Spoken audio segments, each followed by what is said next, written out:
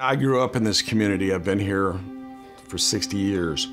I've been involved in the fire service for 43 years now.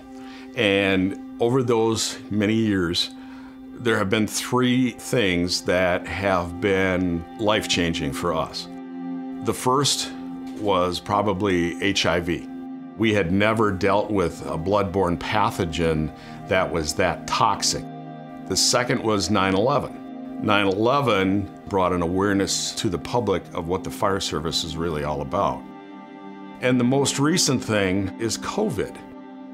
When it was first talked about, we didn't really probably think that much about it. Oh, this is just another thing, it's gonna pass. Well, after a couple of months, it was not gonna pass. We've had to work through exposures here in the station.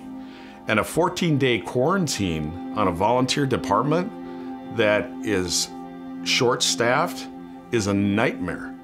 It's created staffing issues that we had never had to plan for in the past. Our firehouse family is the biggest priority that we have. If we can't keep our firehouse family safe, we're not doing our job. We do whatever we have to do to make that happen.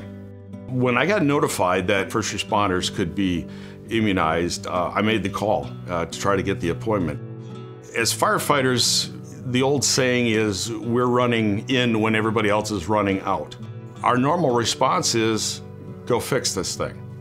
Firefighters are known as fixers. So our answer to how are we going to keep responding to the public and not bring anything home to our families, or not bring anything here back to the fire department, the answer is get your people immunized.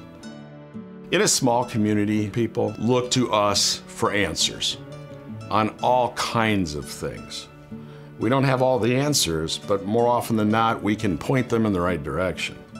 I look at statistics. Statistically, this is a better thing to do than not getting immunized. Obviously, we want to protect the bulk of the population. Am I ever going to be able to go on an EMS call again without a mask and gloves? I seriously doubt it. But that's the nature of the business. We have to conform to what is the safest method for the most amount of people, whether that's our employees or our patients. There's no exception to that.